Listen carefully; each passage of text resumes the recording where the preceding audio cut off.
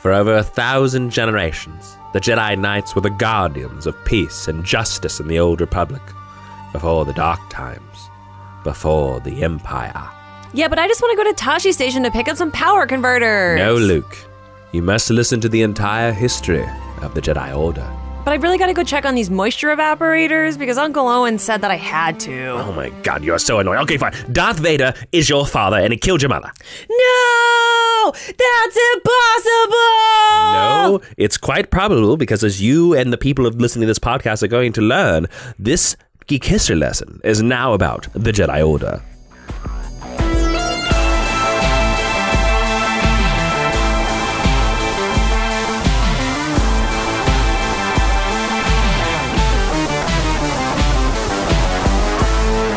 Hello and welcome to Geek History Lesson. I'm Ashley Victoria Robinson. And I'm Jason Obi-Wan, got a blue lightsaber Inman. Welcome to your Mind Order, the Mind Temple now, as we walk into the halls of a galaxy far, far away to tell you about a character or, in this case, a group of pop culture that's going to star in a very famous movie very, very, very, very, very soon. Yeah. Podcast.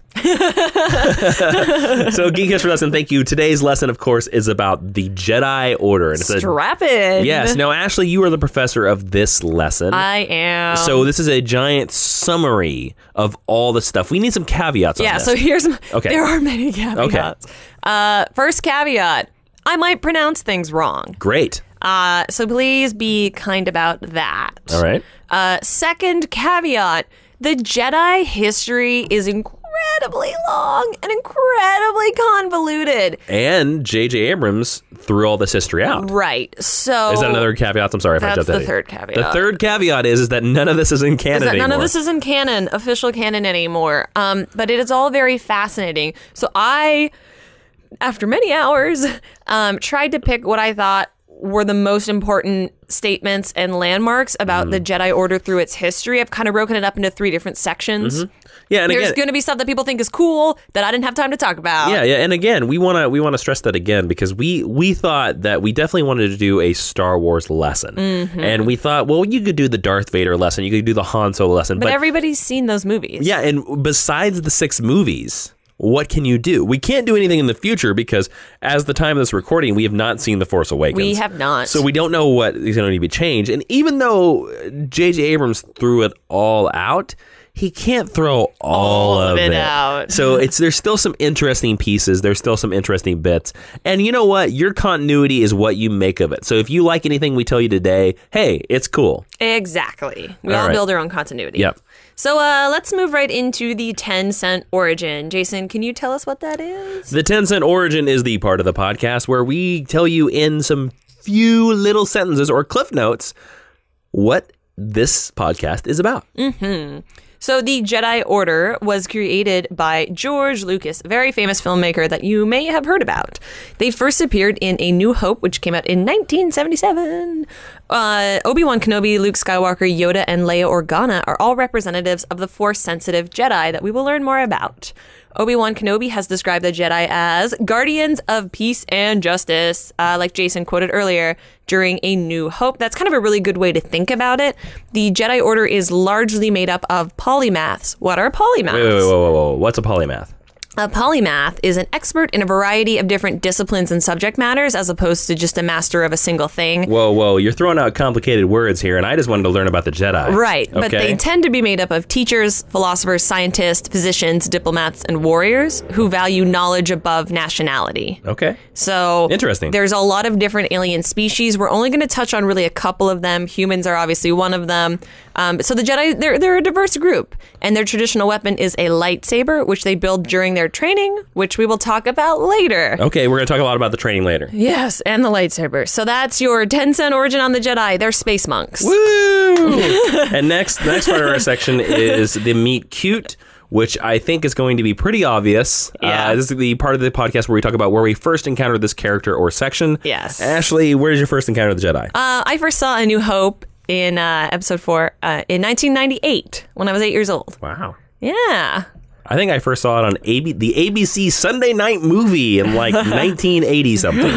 Well, I wasn't alive in 1980 something. So there you go. Yeah, we rented them, which I thought was really cool. Cool. I watched them when they were still being broadcast on television. So, okay, let's move on to the main meat of the section because Meet Cute was very short. Yeah, and very obvious. We met the Jedi in the Star Wars movies. So, the History 101 section that we're now in is the main meat of the lesson where Professor Ashley, is going to tell you all about the Jedi. All right. Caveat. Okay, caveat. Jedi history is largely broken up into 3 different sections. The Jedi, which we'll start with. Okay. The old Jedi Order and the new Jedi Order. The new Jedi Order is all Luke Skywalker onward. Which we're not going to touch. We're not going to touch that. Because of Force Awakens. Because of Force Awakens, it's going to retcon that. Got it. We're going to focus mainly on everything that happens before A New Hope. Got it.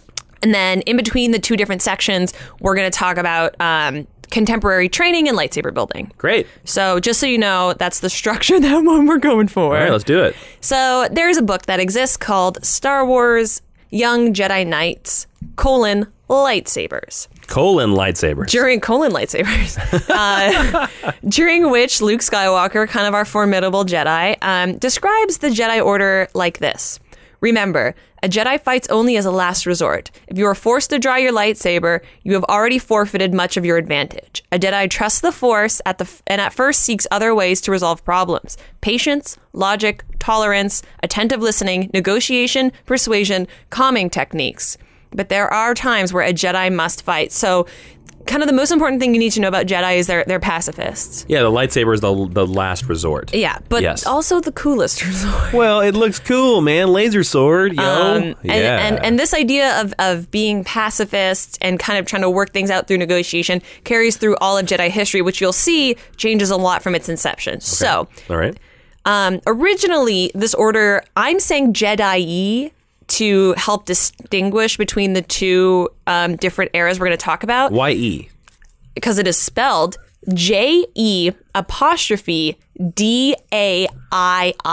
Oh, weird. Okay. And in traditional Latin pronunciation, which carries over into English pronunciation, that would be pronounced E. Instead of like I. You guys got like a Latin lesson. Holy cow. Look at that. All right. So cool. I'm going to call them the Jedi because, again, for my own sake and for the listener's sake, it'll help you kind of, those were the ancient Jedi. Yeah, that's fine. That's totally cool. Go for it. So they were originally formed on a planet called Tython, Tython, from the Tython system, a verdant world rich in the Force. It is the richest planet in the Force. It's the planet with the most Force. With the most Force sensitive people. Yo, baby, we got the Force more than any of those planets. And the Jedi were originally constructed as a philosophical study group.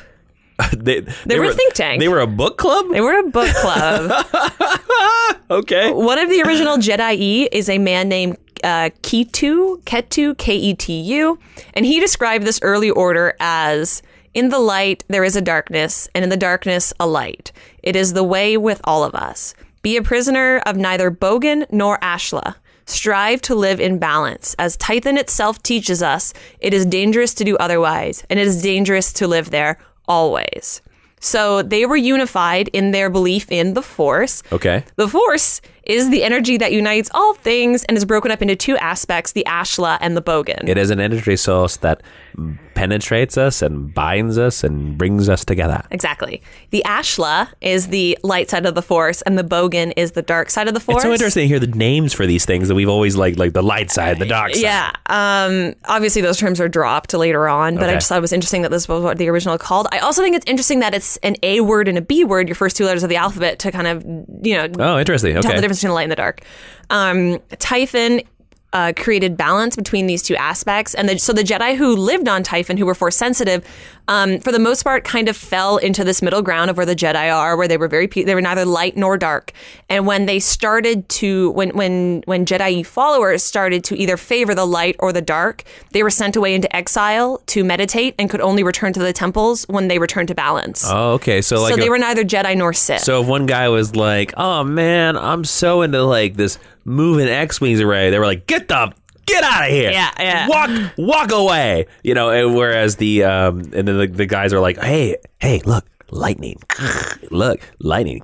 They were like, go think about what you've done. Look, do we need lightning? No. but they were allowed to come back. It was a very forgiving order, which is something that kind of gets lost later on, which I think is interesting. The Jedi eventually grew to inhabit 9 temples on the planet Tython, and each were presided over by a Jedi temple master. Okay. Which was kind of the first distinction between student and master. Got it. In order to gain mastery of the Force, Jedi were expected to travel between the 9 temples, learning and perfecting different skills like ancient monks used to do. Interesting. Okay, cool. Or like ancient martial artists. Yeah. Like an airbender.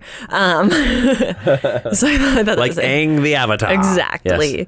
And the temple masters made up a council of masters that moderated important issues and maintained the balance of the Force, just like the Council of the Jedi that we'll see later on. Okay. The Jedi existed isolated on Tython for millennia. Here's the other thing. So they didn't talk to a lot of people. Interesting. They didn't. I'm not going to give you exact years because they're really hard to find. Okay, so there's a lot of times where it's going to be like millennia passed or centuries that's passed. True to the course for even the movies. It's also true to the course of human history. Yeah. Okay. So years are meaningless. Yeah. All right. But for millennia, for thousands of years, the Jedi live in peace, in relative peace and harmony. Well, good going, guys. Until oh crap, a Force Hound arrived from the Rakatan Infinite Empire. A Force Hound? What's a Force Hound? What is a Force Hound? A Force Hound is a Force-sensitive servant covered in tattoos on their face and body that hunt down other Force-sensitive people. That sounds like a Sith Lord that we met millennium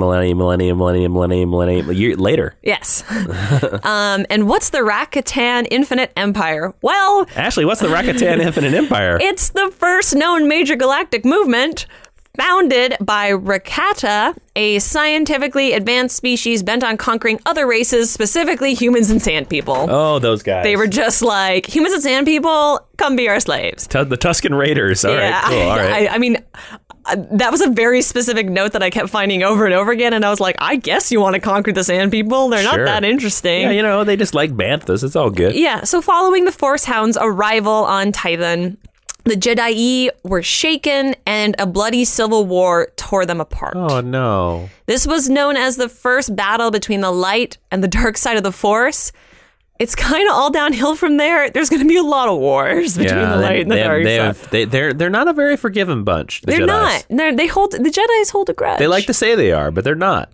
A group of Jedi fled Tython following this and set up a base on a planet called Ossus, which is a planet in outer rim territory. Yeah, I've heard of Ossus in some of the video games and other books and stuff. Some of the stuff that we're going to get towards now, you will have heard about in places like Knights of the Old Republic or any kind of like the Thawne stuff. So again, if you know how to pronounce them, let me know.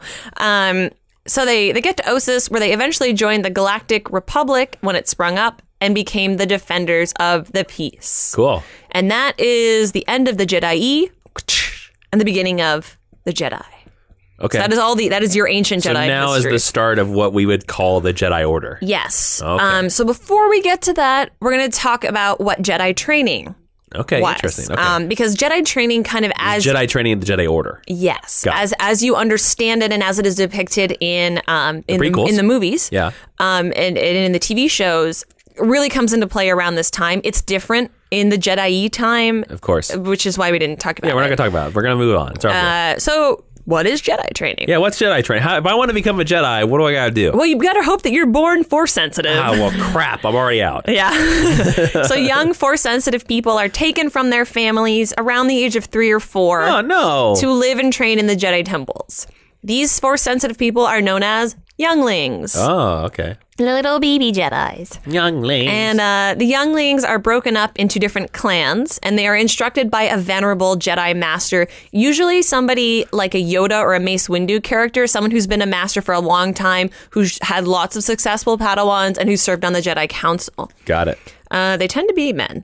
When younglings... Thanks, George Lucas. Yeah. And that one girl who looks like Ahsoka. When younglings graduate... Around puberty, to initiate status, they are moved to Coruscant. Later on, they're moved to Yavin 4. But during this time, they moved to Coruscant. Okay. But they could be because there's Jedi temples all over. Yeah, not just on Coruscant. But when you get to be an initiate, you go to Coruscant, or later on, you go to Yavin 4. Got it. To the established Jedi headquarters. Is the Yavin 4, is that the Luke stuff? It is. Yeah, well, let's ignore that. Yeah. but just for anyone who was interested. I always like that. But Yeah. We'll move on. That's no longer canon. Because Coruscant had the established Jedi headquarters. Yeah, that we see repeatedly in the prequels.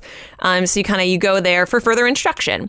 When the initiates achieve satisfactory understanding of the Jedi way, kind of as deemed by whoever, by their masters, they get to become a Padawan. Oh, and when you're a Padawan, you are taken under the wing of a Jedi master and instructed individually to complete your training. And you get a rat tail and a long braid. Barf. Yep. Padawans join their masters on missions, and eventually they get to the point where they're sent on missions of their own, and that's kind of a cue that you are completing your Padawan training, is when you're allowed to go off and do stuff on your own. For a long time, it was common practice in the Jedi that if you were not promoted to Padawan by the age of 13... You're kicked out? You would move... Well, you weren't kicked out. Exactly. You were moved into a public service sector for Force-sensitive people, especially the Jedi Service Corps. So you're kind of like Jedi Light. So is it like that librarian we see in Attack of the Clones? Exactly. Oh, okay, got it. And this actually happened to Obi-Wan Kenobi until Qui-Gon Jinn accepted him as a Padawan. I know, because I read those books. Star Wars Jedi Apprentice by Scholastic. Yes, I'm a nerd. Yeah. Because my favorite Star Wars character is Obi-Wan Kenobi, and I read those books. Yeah, he got kicked out. He didn't make it in time, and he if I remember right, and again, it's going from memory, I don't know if you're going to cover any of this. I'm not. Okay, he sneaks after Qui-Gon and proves himself to Qui-Gon. He does. And that's why Qui-Gon makes him take him. Which is something that I'm not a huge fan of of a lot of the prequel stuff, and I'm not a huge fan of Qui-Gon Jinn, but I think it is very fascinating because Obi-Wan as a master takes a lot of non-conventional approaches to both Anakin and Luke. And I always thought of Obi-Wan Kenobi as kind of your Jedi traditionalist. By the books. He's not. Yeah. He had a very unorthodox upbringing in the Jedi way, and I think that's very fascinating. So that's why I wanted to mention it. He's weird. He's very accepting, but like it's weird because you can definitely tell when he taps into Yoda, and you can definitely tell when he taps into Qui-Gon. Yes. So fun fact about Obi-Wan Kenobi. There you go. All right, back to the old stuff. Lightsabers. Trading. Let's talk about lightsabers. Okay, what are those? Fun fact, the first lightsabers were called Force sabers. Yeah. And they were created with crystals and alchemy, and they were actually perfected by the Sith. So they knew how to make the lightsabers better. They're like, look, Jedi, we got laser swords. And Jedi's like, we got to get on that. Yeah. So we look at those things. For more on that, request an episode about the Sith. Because we're going to talk about the Sith because of the balance in the Force, but we're not going into that very much. We're not going to reveal the secrets of the Sith. Here, or the lightsabers until we talk about the Sith. Because they're dirty Sith weapons. I just think it's fascinating again that like this was an aspect that was perfected by the Sith, but has become such a defining tool of the Jedi. Yep. Building a lightsaber is one of the final trials that an initiate undergoes before they graduate to Padawan status. Oh, okay, cool. So building a lightsaber is not from Padawan to Jedi Knight. Not necessarily. This fluctuates when this happens. Got it. But traditionally, it is the thing that made you a Padawan. Because you didn't get to fight with a lightsaber. They had practice lightsabers that are made of like wood. Yeah. Kind of like a wooden katana that the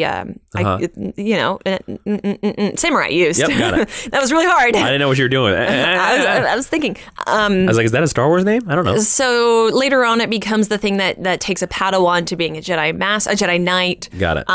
But sometime in their training, usually somewhere in either the initiate or the Padawan phase, you're gonna be building a lightsaber. Cool. And the initiates or the Padawans build lightsabers with crystals that are provided to them by their masters, specifically to enhance different aspects of who they are as a Jedi, like parts of their personality, parts of their skill set. So that's why not only is every lightsaber different because it is built by a different Jedi, it is different because of the material and the crystals and what they harness within them. Yep. So I think that's really neat. Including the colors. Yeah. If you are confused, don't worry. We're going to take a pause now, and then we're going to go back to the Jedi history. Why are we going to take a pause? We're going to take a pause because we need to appeal to our fan base to help us build up the Jedi Temple here at the Mind University. Oh, that's right. Because if you don't know, over here on Geek History Lesson, we have a Patreon. What? You can go to patreon.com/Jawin, JAWIIN, and that's where you can get all kinds of extra perks and help us with our server costs and all the stuff that keeps the Mind University, or the Mind Order for this episode, going. Even $1 makes a huge difference, and you get a lot of stuff. Like the $3 level, you get a Geek History Lesson episode extra. What? Well, I mean, you don't get it extra. I'm sorry, apologies. You get it early. What? And then for the $5 level, you get Geek History Lesson Extra, which is a podcast that is exclusive to our Patreon, and it's where we talk about more stuff. Like this episode, we'll talk more about the Jedi. Yes, we will. We're going to talk a lot about which Jedi we like. Oh, so patreon.com/Jawin, Jawin. Every little dollar helps keep the Mind University open, even in a galaxy far, far away. It helps us collect crystals so that we can build our lightsabers. So now we're going to continue with the history lesson because you kind of understand how Jedi training works. Okay, we kind of get it. I kind of get it now. Now we're going to enter this part that is known as the Jedi Order. The actual Jedi. It is, yes. It is later known as the Old Jedi Order or the Holy Order of Jedi Knights, kind of depending on who you're talking to. Understood. This is the Jedi Order that characters like Obi-Wan, Anakin Skywalker, and Ahsoka Tano train within. Yep. If you're looking for kind of a historical frame of reference, but it starts many millennia before them. Basically, it's a monastic peacekeeping organization, unified by its belief in the Force and the favoritism of the light side. It is led by a series of Jedi councils, kind of like we saw earlier. And during this time in Jedi history, the Sith Order crops up for the first time. What's the Sith Order? Well, the Sith Order is the dark side's answer to the Jedi. If you want to hear more about the Sith, request an episode. The old Jedi Order existed for many, many hundreds of millennia. But they hundreds, wow. Oh my God. Long time. So many. A long time ago. There were so many millennia. And they had several great schisms, whereas the Jedi only had that one great schism that kind of ultimately destroyed them and necessitated this next part in their history. Okay. During these schisms, several groups of Jedi broke away and formed rogue sects. Because they held different beliefs on the way that the Force should be wielded. And the Jedi that held the traditional beliefs, kind of the Jedi that we know from the movies, are sometimes referred to as, quote, Orthodox Jedi, unquote. Orthodox Jedi. Yeah, right. Like your Orthodox Jews. Okay.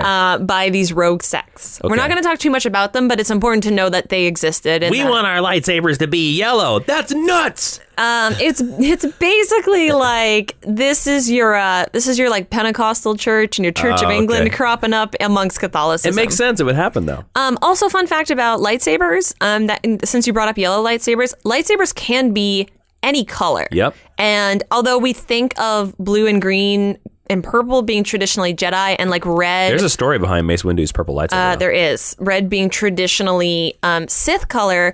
The colors do not define your kind of affiliation within the Force. Nope. There can be white lightsabers. There can be black lightsabers. Yep. It all depends on the crystals that are in your lightsaber. Initially, George Lucas only wanted the lightsabers to be red or blue. Yes, he did. And I totally understand that for the time period and for the technology that they were under, but it has kind of since been debunked, and your lightsaber can be whatever color you want it to be. It's also better for marketing. It is also way better for marketing. So these disagreements between the light side of the Force, kind of fighting within, led to several aforementioned wars, including a period of time known as the 100-Year Darkness. After the 100-Year Darkness, basically they fought. Okay, just don't worry about it. Defectors from the Orthodox Jedi were banished to the Sith Empire. So they were like, hey, you're too different from us. You have to go be a Sith. We cannot have this infighting. We cannot stand for it. Really? Yes. Okay. And then kind of some ambiguous amount of time later, the Sith became known to the Galactic Republic because the Jedi were working with the Galactic Republic and the Sith were like, hey, we don't like you. And then the Galactic Republic were like, we don't take too kindly to your existence either. And so then they had a war called the Great Hyperspace War. Oh, that's a cool name for a war. Yeah, it's the best name of the many wars we're about to talk about. Oh, man, Jedi, get better about naming your wars. Come on, guys. The greatest conflict during the Great Hyperspace War was the Sith invasion of Coruscant. Okay. During which the Jedi Guardian, Anavus Sfog... Sure. And the Jedi Master Mehmet Nadil successfully defended the entire planet on their own and defeated the invading Sith. Well done, guys. Well done. They are sufficiently badass. They are both alien. They're humanoid, but they are not humans. There's lots of cool pictures of them online. They've not appeared in a video game. However, The Sith were repeatedly reborn from within the Jedi Order. So Jedis kept cropping up and turning over and becoming Sith over the next 1,000 years or so. And so the Sith Order, no matter how many times it was kind of batted down, kept reforming and kept growing. During these 1,000 years, the Great Sith War happened. There's another... Well, okay, all right, cool. Yeah, we're like 3,000 years along right now, which was one of the first Jedi conflicts that involved the Mandalorians. Oh, yes, the Mandalorians, which are the tribe or the trait or the planet where Boba Fett gets his armor. And Sabine Wren. Yeah, and Sabine Wren. The Mandalorians have enough history to be a lesson on their own, so it's just kind of important to know that this is when they were folded into Jedi history. It was during the Great Sith War. Following the Great Sith War, the Sith were able to manipulate the Mandalorians into joining up with their side and attacking the Galactic Republic. This kind of leads to why later on in the movies you see Boba Fett kind of siding with Darth Vader. Yep. Mandalorians aren't necessarily going to side with the Sith, but as a society, they tend to. So a character like Sabine Wren, who's a Mandalorian that crops up in Star Wars Rebels TV series, allies herself with the Jedi. She's kind of the odd lady out in doing that. Yep. So this alliance caused another war between the Sith and the Galactic Republic, and the Jedi Council at this time ruled that no member of their order was going to enter into this war, because they were like, this is between the Galactic Empire and the Sith fighting over... The Galactic Empire? Or the Galactic Republic, I'm so sorry. I was like, what? There's another empire? There are so many galactic things. No, it's the Galactic Republic. So the Galactic Republic didn't like the fact that the Mandalorians were siding with the Sith. They wanted the Mandalorians to side with them. So they went to war with the Sith over who got to have the Mandalorians. And the Jedi were like, we don't need to be a part of this. Interesting. We're good. However, two Jedi named Alec and Revan, characters that actually do appear in Knights of the Old Republic, garnered notoriety amongst the Jedi when they entered into the war on the side of the Galactic Republic. Although both eventually turned to the dark side, and Alec changed his name to Darth Malak. Malak. And he is referred to in some of the comics and stuff. Okay, interesting. Revan seduced many Jedi to the dark side with his teachings and left the Jedi numbering less than 100 by the time of his death. Whoa, so he got as close as Palpatine did. Yeah, he was a sexy Sith master who seduced many people over to the dark side. In a reactionary move, the Jedi Council disbanded their order. Uh-oh. And many of the remaining Jedi were folded into the Sith, which at the time was kind of ruled over by a character named Darth Nihilus. That name sort of sounds familiar. Again, it's a name that you hear a lot kind of bandied around, and I'm assuming since these other two Sith were in the Old Republic, he probably crops up in some of the games. Sure. I've not played the Star Wars games, so someone's going to tell me. I've not played the Star Wars games. So, I can't game. However, female human Jedi Knight Mitra Surik. Yes, Surik. Defeated the Sith Triumvirate. Take that. The Sith Triumvirate was made up of Darth Nihilus, Darth Sion, and Darth Tarya. They were the three most powerful Sith at the time. This awesome lady, Mitra, came in and murdered them. Mitra Surik then went on to reform the Jedi Order with the help of all of the lost Jedi who are kind of scattered across the galaxy. Good going, since Mitra. They've been dismantled. So she's really cool. There's a lot of really cool fan art of her online. Oh, cool. I saved a bunch of it to my computer. 300 years following Mitra Surik's victory, the Sith were again strong enough to challenge the Jedi for control of the galaxy. Oh, come on, Jedi. And so they did. Yeah, the Jedi's really good at like beating the Sith back, but they can never wipe them out. Yeah. The initial onslaught saw over half of the Galactic Republic fall into the hands of the Sith. Oh, good Lord. Because there's kind of like, there's the inner rim, the middle rim, and the outer rim territories. Yep. So Tatooine is in the outer rim. Yes, it is. They tend to be the more rogue planets. The Jedi managed to hold their ground at the middle rim. So again, it only took over about half of it. So the middle rim, Jedi's holding them back. The Sith negotiated a peace with the Republic. And they used their lower defenses to once again attack Coruscant and capture it. Good God. Coruscant is like the Gotham City of Star Wars. It just falls every other which way. Yeah, you're just like, why would you live there? Yeah. I mean, unless you're a Jedi, I don't understand. The Sith extorted the Republic into signing the Treaty of Coruscant, which heavily favored the growing Galactic Empire. Their Their galactic empire. Not the Empire. No, but Yes. the Empire.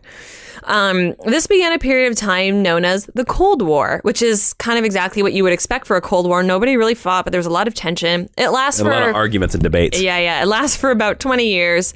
Following that was another war, after which the Republic emerged victorious and the Sith were battled back. Okay. Centuries later, The war between the Sith and the Jedi erupted. Another one. Yeah, another one. Whew. Well, this is like the war. Oh, okay. Until the movies. The Jedi were led by a character named Lord Hoth, Okay. who famously said, "I dreamt that I would single-handedly defeat the dark side, that I would make a difference, change the galaxy. The galaxy, however, has changed me." He is the focus of the Dark Horse comic series Jedi vs. Sith. Interesting. And he's kind of a big deal. Okay, he's a big deal. I believe you. Yeah, He's a Lord big Hoth, he deal gets Jedi. a whole planet named after him. Oh, that's where that comes Yeah, from. that's where that comes. They kind of retconned it. So Lord Hoth and the Jedi eventually pushed back the Sith to a planet called Rusan, Russan, which is, again, a Middle Rim planet. Got it. Where they had several battles that ended with the presumed defeat of the Sith. All right. However, Oh, no. one Sith survived. I think, can I make a guess? You can make a guess. Darth Bane. Yes, the creator of the Rule of Two. Yep. Jason, what's the Rule of Two? The Rule of Two is a Sith rule where there can only ever be two Sith. And Darth Bane instituted this rule because he thought that the reason they lost was because the Sith fought against themselves. Because Sith always want to be in power. So there should only be two Sith, a master and an apprentice. Yes, and that's something that you see played out in the Star Wars Rebels TV show and in the movies. Yep. You're like, wow, the Sith are sure powerful for there only being 1/2 of them. Yep. So one Sith survived, Darth Bane. He reformed Bane. the Sith Empire, which is kind of the Empire as we know it. In the movies, Not really. But well, sure. that's what it starts. Because the Empire we know in the movies is basically the Republic. It is, but this is kind of the beginning of the Sith folding the Republic, Or the Sith trying to take over the Republic. Yeah. We're kind of ruling over. They're like, let's stop making our own little thing, like actually take over what we got. Yes, and Darth Bane was able to achieve this by basically like skulking around in the shadows and keeping out of the Jedi's way. The shadows. And he really impressed this upon all of his followers that if you want to be, his one apprentice at a time, and then they kept dying. And then Because he killed all the rest of the Sith, right? He did. Is that right? Yeah. Yes. So like he made where he was the only one left. Yeah, basically. He was like, you guys did it. And then he took a bunch of like apprentices and then kind of murdered them. And then eventually he was murdered. But the way that they came to power, as we know them in the movies, is by remaining hidden and remaining out of the Jedi's focus. Because if you didn't notice from like the 20 wars we just talked about, the Jedi and the Sith, again, it's this idea of balance in the Force, the light and the dark. One of them will emerge victorious ultimately in that schism. But the other one always just keeps cropping up because you need balance in the Force. Yep. That's why we need Anakin, I guess. So I guess. I have feelings about Anakin Skywalker. All right, we'll talk about him. Millennia later, the Sith revealed themselves. They were like, ha, ha, ha, ha, ha, we've been here a long time. And they caused a separatist crisis that put into motion the events of the Star Wars prequel trilogy. They caused the beginning of the separatist crisis is basically the Jedi. It's the Battle of Naboo. It is. So it's episode, we're up to Star Wars episode 1, and that's where they convinced the Trade Federation to blockade Naboo, which is interesting because that's Palpatine's home planet. It is, which is weird because you're like, where did you live here? Yeah. And then leads to the Separatists building all the battle droids that fight the Republic and causes the Clone Wars. Yes. So by Darth Sidious. Yes. Who is who eventually becomes Emperor Palpatine. Yeah. So if you'll notice, like by this point in Jedi history, we're basically butting up against the Star Wars prequel trilogy. Yes. It's also interesting too, just a weird note, you were talking about the Sith hiding from Bane, because Bane is what? How far ahead of the prequels would you guess Bane is?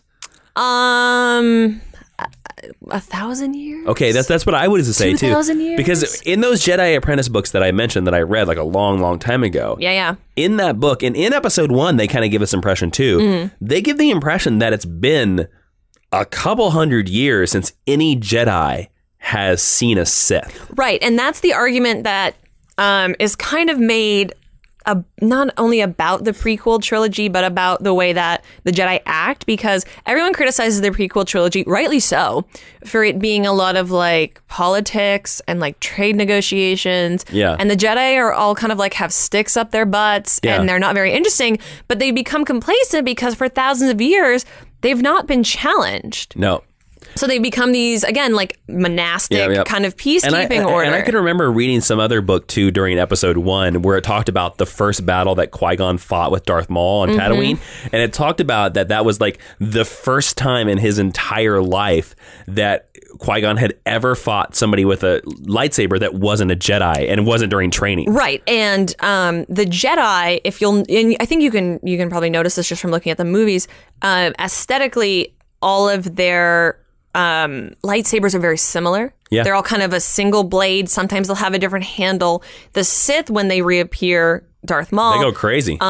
They very much converge away from the idea of the traditional lightsaber.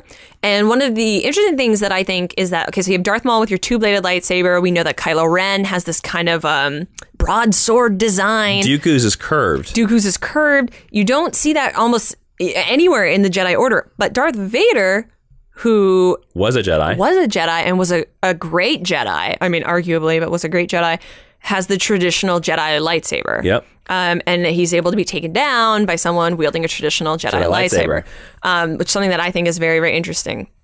So let's say, for the sake of argument, that Darth Bane is 2,000 years before these events. Hey, Ashley, Darth Bane is 2,000 years before these events. Right. Yoda. Oh, Yoda. You mean Yoda? Is born about 900 years before these events. So 900 years of council I've kept. Yoda comes around about halfway between Darth Bane and the beginning of the Rule of Two and the building of the Sith Empire into what we know it as. and the prequel trilogy. Well, yes. 800 years, 900 years, kind of, depending on if you believe Yoda, what he says about his age. Well, 900 years you are. Not look as good, you will not. Right. But we don't know if he's actually 900 years or if he's like 850. No. Is he rounding up, rounding down? Yoda. Lie to you, Yoda's not. He might. No. He's like the Doctor. So let's say around, he's about 1,000 years before these events. You know, if we're rounding up in the number of numbers of the universe. When he was originally born, they didn't think he was Force sensitive. Interesting. So he actually, like Luke, like Anakin, like Obi-Wan, started his Jedi training later in life, and it took him 800 years to get that stick out of his butt, and not be so like, because he was so against Luke. He was like, he is too old to begin training. He's so against Anakin too. Yeah. To be fair though, Luke is a gigantic dick to Yoda. Well, careful with the kiddies. Kitties we can say that. That's not a swear word. Sorry, kitties. Luke's really mean to Yoda. He is. He is. So is Anakin. So is Anakin. But Luke deserves all the attitude and all the shade that Yoda throws at him. So he starts his Jedi training really late. He eventually becomes a Padawan to a guy named Master Gormo, which is a terrible name. Master Gormo. He becomes a Jedi Master by the age of 96. Oh, cool. So again, a little bit later in your life. But he has a really long lifespan. He takes on a bunch of apprentices. One of his notable apprentices is Count Dooku, who eventually turns to the dark side. He becomes elected to the High Council, Jedi High Council, where he basically presides until the Jedi fall. Sit in a chair, I do. And by the time the Jedi falls, at the end of Revenge of the Sith. Well, let's talk about some other cool. Hang on. Sorry. He's 800 years old. He's 800 years old. Okay. So episode 3, Revenge of the Sith. He's 800 years old. Let's talk about. There's one other cool thing that I learned about the Jedi. Oh, please. That I want to teach you. I was googling. Do you know who was the youngest person to ever be elected to the Jedi Council? No. Mace Windu. Maybe I did know that. At the age of 28. Wow. And also, so it's kind of like being president. Like, you're basically going to be, in human years. Yeah. You're going to be like 40. Well, it's interesting because Mace Windu is a human. But it's interesting, too. Like, I was looking through his, because we were trying to figure out why his lightsaber is purple, and it's because he got this special crystal from some tribe on a planet somewhere. It's because Samuel Jackson wanted a purple lightsaber. Yes, but let's go in canon. Sure. And apparently Mace Windu is the only master in all of the Jedi Order that he mastered all 7 forms of lightsaber combat. Yep, that's true. Including the most difficult, which is called Vapad. And in fact, it was said when sparring, the only 2 people that have ever been able to beat him was Dooku, his friend, and Yoda. Yeah, that's the thing that I don't think they stressed enough during the prequels. I thought was very interesting is that Mace Windu and Dooku are contemporaries. Yeah, they are. They very much are. I don't know. I always thought that was interesting that there was a human on the council, and that because to me it would be very difficult for a human. And there's also a part of me, just this is going down before you. I always thought it was weird in Episode 3 that Obi-Wan was on the council. Like I a lot of people died. That's what I give it to. I think a lot of people died during the Clone Wars. Yes. Yoda was like, Empty chair we have. Need Obi-Wan. We do. Yeah, basically. I also think they don't do a very good job at explaining to you like how amazing Mace Windu is. Yes. And if you don't dive into some of this extended universe stuff that I think is called Legacy now, you're never going to know that. And Samuel L. Jackson, I think, is a little bit wasted in that casting choice too. And again, the original trilogy gets a lot of criticism for the way it treats women and characters of color. You can kind of just chalk that up to the time period. So they've done this amazing thing in the prequel trilogy by making one of the most powerful Jedi is not only a human, the second most powerful Jedi of all time, but is black. Yeah. And like they could have done. Only the puppet is better. Yeah. Well, I think he's CG at that point. Yeah, that's true. Which that Yoda puppet still holds up better than the CG. It still holds up, like man. So good. Okay, so we're in Episode 3 times now. We're in Episode 3 times now, and that's like all we're going to talk about. Okay, so the clone. Well, let's just finish it out. So the Clone Wars happened. The Clone Wars happened. The Clone Wars end. Anakin wants Emperor Palpatine, or he's not Emperor Palpatine, he's Chancellor Palpatine, to help him. He finds out Palpatine's a Sith Lord, and he's like, hey man, I know you're having these crazy dreams about your baby mama, I can help you. Oh my god, yeah. And Mace Windu and Palpatine get into a fight. Windu kicks his ass. Yes, he does. And only because of Anakin's distraction is Palpatine able to kill Mace Windu. They kind of take Mace Windu out really crappily. But I agree with you, but I like that because I do like that Mace Windu was able to just like kick his butt. But I also think that I would have accepted it more because Palpatine is only able to achieve that with Anakin's help if I'd liked the actor playing Anakin more. I get that. And like Anakin for me is a character that I have a hard time, like I can get behind Darth Vader, but Anakin is difficult for me because I don't like his portrayal in the movies. Got it. You know? So by that point, I'm just like, die, oh my God. Yeah, so after that, Palpatine enacts Order 66, which is embedded in all the clone troopers. All the clone troopers kill all the Jedi. Now, at the time... But they leave the younglings. Well, Anakin kills most anybody in the temple. Right, but I think it's interesting that that the clone troopers their order is kill all Jedi. They don't kill any of the Padawans, they don't kill the initiates, and they don't kill the younglings. Oh, so they get away. They try to get away. Okay, but anyways, but at the time, I guess from the original trilogy, the idea is that only Yoda and only Obi-Wan made it out. Yes. But from Rebels and all these other things, we are finding out that more and more and more Jedis got out than we thought, which is a nix for me because like it's the same thing as like Superman is supposed to be the last Kryptonian, but yet we keep introducing all these other Kryptonians that survived. Well, hey, I get it from the standpoint that somebody goes to you and says, I'm going to give you money to make a Star Wars TV show. We got to have a lightsaber. You have to have a Jedi. I don't accept it into my head canon. No, I don't either. And I like Rebels, you know, but for me, like that Ezra character and Kanan, who was a Padawan. Was a Padawan during Order 66. They don't make it out. They don't exist. No, in my head, they don't. And I can get behind the idea that there are going to be more Force-sensitive people who are obviously born during that downtime. But if you don't make Luke the only one, then it takes away what's special about that story. And because Star Wars is a space opera, that's what it has to be. Like, Ahsoka is my favorite Star Wars character.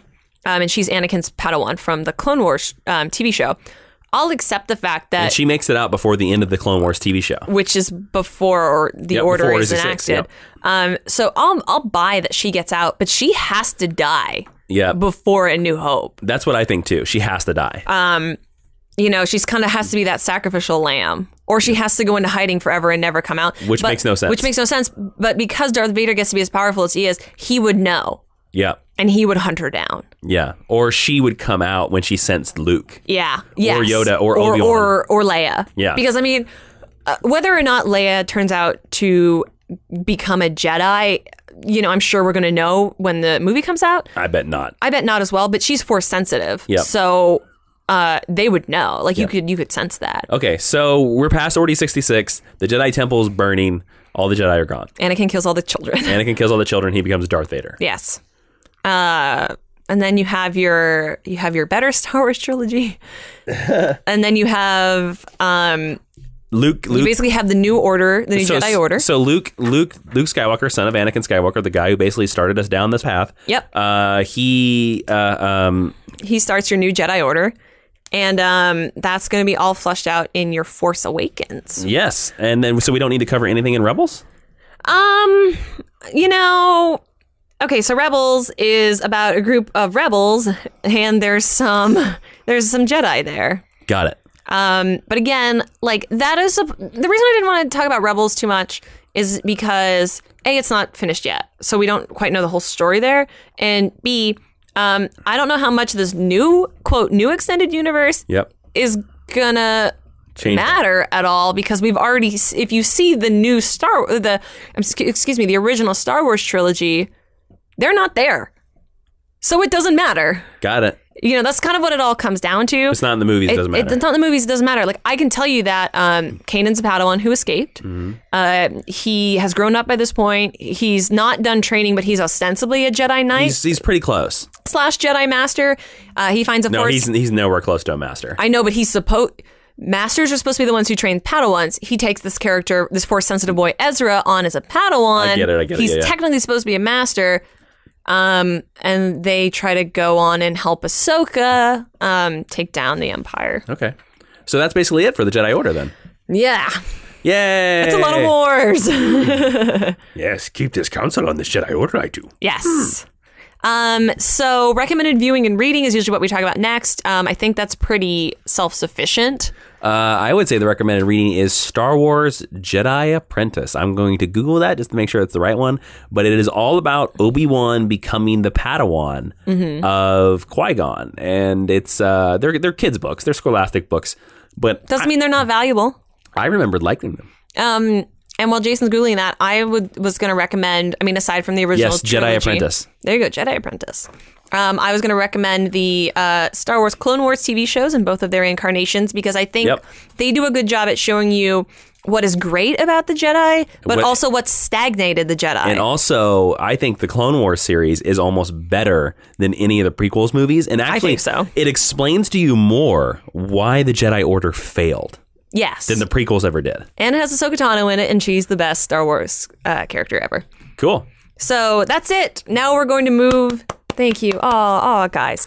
Now we're going to move into the discussion part of our podcast. Jason, tell us about discussion. Well, if you know anything about the Jedi Order, you know the Jedi Order is not one person. That's true. It's a council of many. That's true. And so we called upon an expert, a guy who loves Star Wars and Star Trek and knows a lot about the Jedi. And we wanted to talk to him about all things Jedi. You know him from his top 10 podcast, The Schmoes Know, and his podcast, Cast of Characters.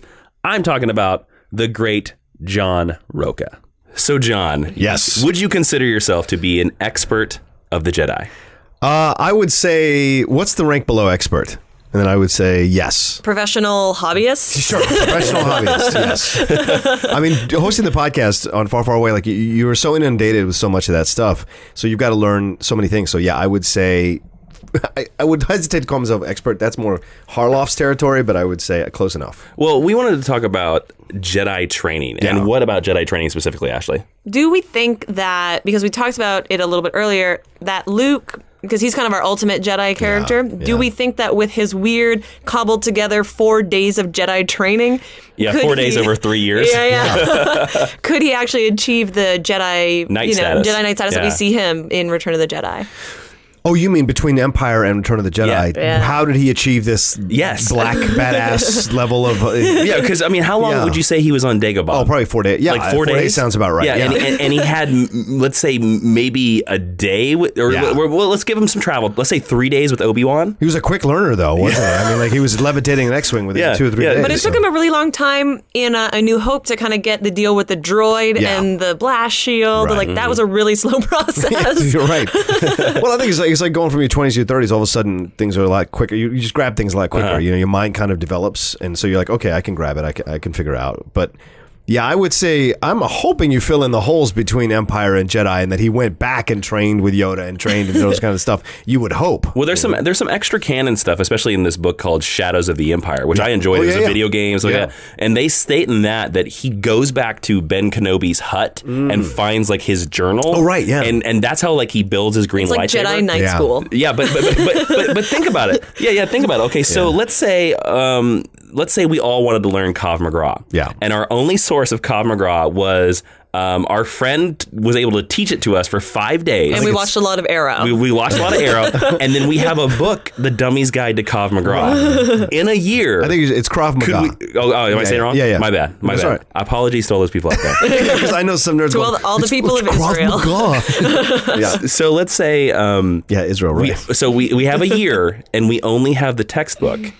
Would we be experts? I think not. No, I don't think so. And I think that's one of the things that fuels the rumors now about Luke might be evil in Force Awakens, or he might be tending towards dark side. Yep. Because Yoda even gives that warning out, like he's leaving too early in Empire from the training, and he may use that training in the wrong ways. And even in Jedi, he almost gives in, right? When he's fighting the Emperor, he has that moment of anger where he flashes. He doesn't fully give in, but he has it within him, you know. And I think the best Jedi do, and they have that anger. They can tap the emotion. Yeah. So I would say he probably trained himself to the point to train himself, but still he ends up like what we hear in Force Awakens is he's out in the middle of nowhere, you know, supposedly in a cave. So he's disappeared. Yeah, there must be reasons for that. So from what we see of the prequel trilogy, I want to ask the two of you. Yeah. Do you think? Okay, so you're taken away from your mom when you're 3. Okay? Right? Yeah. You're taken to some weird temple. I don't know. I really like my mom. A green Muppet talks to you for a while. Sure. You know, you wear blast shield helmets and you fight the little blasty droid thing. Yeah. Then eventually maybe you get to work with Ewan McGregor or Liam Neeson, depending on how it goes. Yeah. And then you're on your own. Could you guys make it through the Jedi Temple? What do you think, John? Could you do it? If we're using Ewan McGregor, I could make it if Liam Neeson was my teacher. Okay. If the Ewan McGregor version of Kenobi, who himself was still learning to be a Jedi, that would be. I don't know if I would make it in the end. You think you'd fall just like Anakin? Right. Exactly. I think there's certainly more possibility there than there was with Liam. What do you think, Ashley? I think I would be a really, really crappy Jedi because I have a lot of feelings, and I'm not good at harnessing my feelings in any useful kind of way. And I really like my mom, so I don't know if I could give my mom up for a green Muppet. I really don't. But you're really smart. So you could adapt quickly to the feeling situation. Because if it's like, if I don't do this, I'm dead, you would figure it out. Jedis like, I love aren't myself. Kill the younglings. Well, no, I mean like against a Sith Lord if you catch yourself in that situation. If I get that far, right. Maybe. Like poor Ezra in Rebels. So when he faced my Vader. God, yeah. But also, like, he's another aspect. He's just like Luke, where you look at like, man, his training is going to be so uneven and all over the place. Well, because he's basically being trained by a Padawan because Kanan didn't even achieve Jedi Knight status. Right. And he admits several times, I think to the character's credit, I'm not like sure what I'm doing here, but we're going to try really hard and maybe it'll be okay. It's amazing how many self-trained Jedi there are in the Jedi Order, right? All the greatest Jedi are either self-taught or have non-traditional training. Yoda, Obi-Wan, Ahsoka, which I think is just super interesting. Yeah. That you've like made these like little Mary Sue characters in this very strict kind of religious sect. Yeah. So overall, do we think the Sith are better? Is that what we're saying here? Like we just think the Sith got it down right? Like I think the Sith are more accepting. I also think the downfall of the Sith is always that they have to consume each other. They're like snakes in a pit. They have to consume each other eventually because there's so much suspicion and trying to finagle to be the number one person. That's what always kills them, you know, and that's why the Jedi can always slide in and because they work together as opposed to trying to destroy each other. But the Jedi have a big problem of being stagnant. Yeah, which is interesting. That's true. Very stagnant. Yeah, I mean, it's what Palpatine become a snake and like kill him from the inside. Yeah. You know, so. Okay, they're too trusting. Yes, I agree. Yeah, they're very too trusting. Okay, so I think I would make it through Jedi training. I think you would be like a really good Jedi. I'd be Obi-Wan Kenobi. I'd You've be got fine the with beard it. You'd be a little cocky Jedi. I know. I could see that. I could see that. Yeah, you'd be the Han Solo version of the Jedi. I'd be the Han Solo Jedi. Yeah. I'd be the Qui-Gon. I'm the Qui-Gon because he's supposed to be cocky. That's the reason why he wasn't on the council. Yeah. They were like, oh, you would be on the council. Well, he has a particular set of skills, you know? Hello. I have a particular set of skills. I mean, I did 8 years of army training, so I would survive being a Jedi. I just don't know what kind of Jedi I would be. I can take direction and take order. It's not easy, but I do it. But the Jedi, you have to like... I couldn't be on the council, though. That would, well, eventually, maybe as I got older, because I feel that you would just have to wait until they like slaughtered a bunch of people and then let all like the younger Jedi on because Obi-Wan winds up on the council and you're like, I don't know if you really deserve to be here. We argued about this too. Like we were like, oh, I wonder if Obi-Wan got on the council because like a bunch of the other Jedis died in the Clone Wars. Yeah. They were like, well, we got an open chair. You want to sit down? Order 66 and all that. Yeah. Come on in. Even more accepting. Yeah. Because also in episode 1, there's Yaddle with a female Yoda, right? Who's on the Lady council. Muppet. And then she disappears. Yeah. She's gone. She's not in episode 2. And you're just like, where did Yaddle go? Right. She went to Dagobah. I think she died. I think she was like 1,000 years old. Well, Yoda was like 800 by that point. And that was Yoda's cougar girlfriend. Gross. Gross. I think if the Jedi could bribe me to be a Jedi with a droid, though, I might be able to stick it out. Oh, they were like, here's an astromech? If they were like, no. If they were like, here's an R2 unit, I'd be like, oh, now I have to be really good to like earn this. R2's an astromech. Oh, I didn't know that. I don't know what that means. So, okay.